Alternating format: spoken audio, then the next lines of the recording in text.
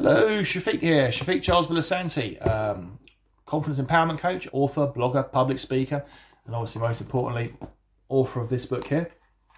And this is obviously a series of vlogs, if you like, of how I lived with and I overcame living with a mental health condition, and how most importantly I am passionate about breaking down those taboos and stigmas that are associated with it, and to help people, friends and families, and those suffering with mental health conditions not to be fearful.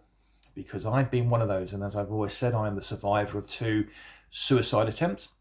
Yes, I said that as flippantly as it is, like, put the kettle on and make a cup of tea, please. That I'm the survivor of 2 attempts. The first one had been in 2016, and the first one being in 2006, and the second one being in 2016. And if this is your first time watching these videos, welcome. They do follow in some chronological order, so this is the 4th video, so there have been 3 more before that, so please go back and follow it so you get to know a little bit about me and my story. And today we're going to be talking about who do you talk to? For me, I was diagnosed with chronic anxiety and chronic depression. On both occasions, depression was flagged up. So in 2006, it was chronic depression, not just depression, it was chronic depression. But in 2016, it was chronic anxiety and chronic depression. And for me, I often felt like, or I did feel like, it was a stigma. It was a taboo. It wasn't acceptable.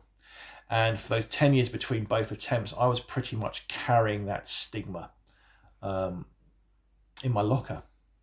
You know, I mean, that was pretty much it. I felt like I was defined by what had happened in the past. I felt I was defined by my condition, my previous mental health condition.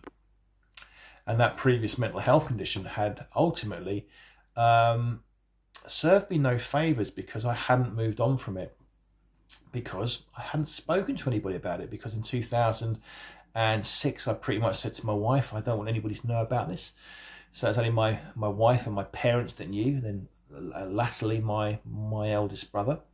And then in 2016, because I had nobody to talk about it to, or anybody of any understanding of it, of course it was going to rear its head again, because I hadn't dealt with it. You know, I'd been given prescription medication, and periodically I'd go and get my prescription, and if I was feeling low, I'd take them for 6 months, then come off them again. But the low mood is how you're thinking. The low mood is not so much a deficiency. It's an inability to see through and to action and to address how you are feeling. And for me, medication did make a big difference in stabilizing me the second time. I guess it did aid my recovery. But most importantly, my recovery was aided by talking. And as it's outlined in the book, There's No Shame, I've spoken to psychiatrists for a long time. I'd spoken to healthcare professionals for a long time. In my recovery, I've been to all the groups. I'd spoken to occupational health through work and HR, who, let's be honest, have an opinion on where they see you. But for me, it was always where they saw me coming back into the workplace. So I always felt like there was a bit of a timeline that I had to conform to. But most importantly, it was opening up and being honest and frank and transparent and relatable. And on both occasions, I spoke to my wife. Now, I was lucky enough to have the support of an amazing wife, and I'm still with my amazing wife. We've been married 21 years. So just to let you know there, that even if you have had a mental health condition, it doesn't ultimately affect the marriage. You have to work with it, and you have to be transparent. And I'm hugely grateful for my recovery and where I am now as a confidence empowerment coach, blogger, public speaker and author, for the support my amazing wife has shown me. But for me, being able to speak to her was me being able to unburden myself, to unload the baggage that I had with me, especially second time round, because I had never addressed it. I'd carried it. I was carrying on for those 10 years in between as if everything was okay. There'll be good days, there'll be bad days, there'll be good weeks, there'll be bad weeks, there'll be a good year, there'll be a bad year. But the bad years are always that much worse than normal bad years, because I felt that everything was going to snowball again. And what would happen if it snowballed to the point that I tried to do what I did first time round in 2006? So when it came around in 2016, and I thought to myself, you know what, Shafiq, this has got to be a wake up call for you, my friend. You need to deal with this and address this. I spoke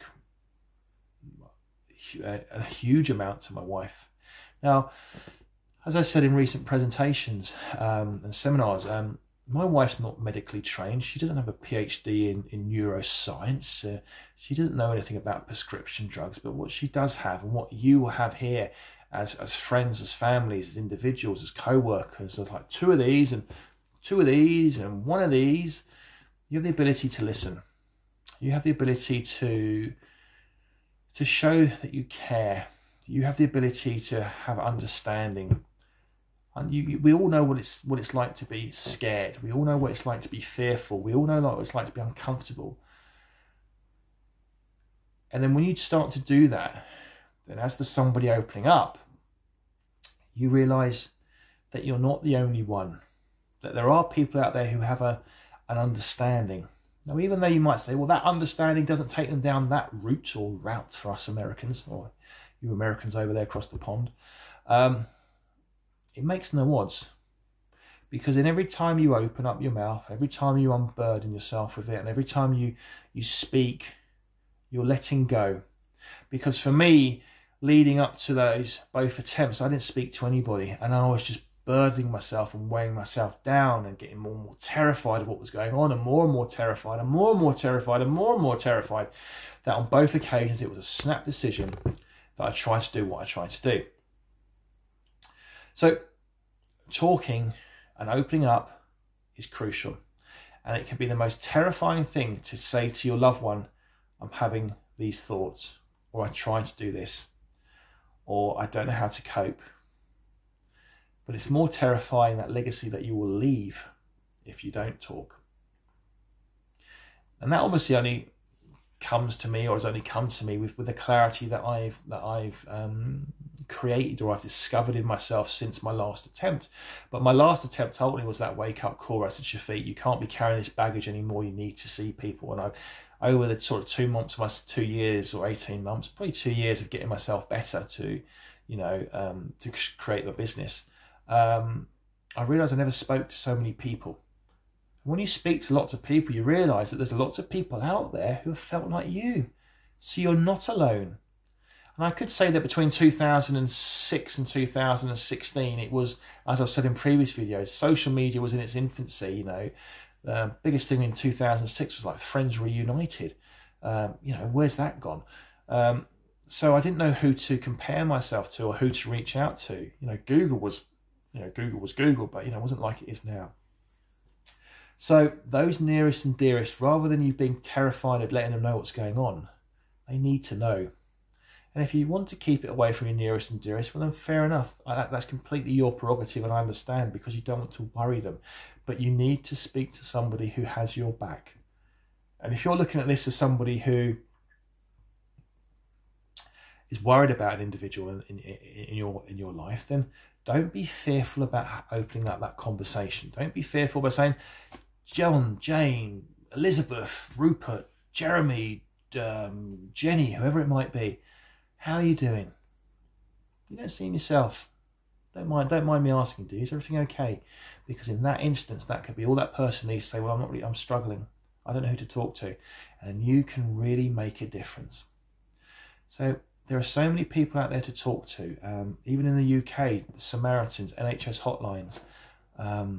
In work, I'm really passionate about trying to get mental health gurus into the workplace. So somebody you can turn to, safe houses, quiet corners, if you like, where you can open up and be confidential in what you say. But most importantly, start to unburden yourself. And obviously in later videos, we're going to be talking about the emotions you go through, the day-to-day living, so on and so forth. But most importantly, it's all relatable. So thanks for your love and support. As I always say, please subscribe, please share, please like, please comment. I've got to get this out there via the algorithms on YouTube.